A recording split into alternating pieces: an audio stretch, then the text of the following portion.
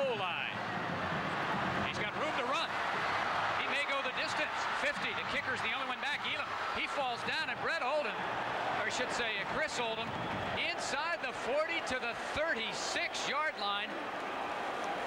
Goodness gracious, and now you know why this young man, after that one, may end up leading the nation in kickoff returns, 64 yards. And watch when he hits the hole. He's running at a full head of speed, and that's hard to do as a kickoff returner because you want to slow down when you're coming up to that wedge. But there you see him trying to get by the kicker as he just was able to trip him up. But that's a great momentum shift right there to the Oregon Ducks, and they need to capitalize on the good field position right here.